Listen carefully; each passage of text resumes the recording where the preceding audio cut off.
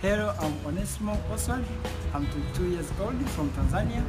I hope I'm eligible to be elected as the participant in World Forum for Democracy in 2019 because I want to transform the youth generation currently in the society to give them a bit of understanding the democracy challenges they face in African countries, especially Tanzania.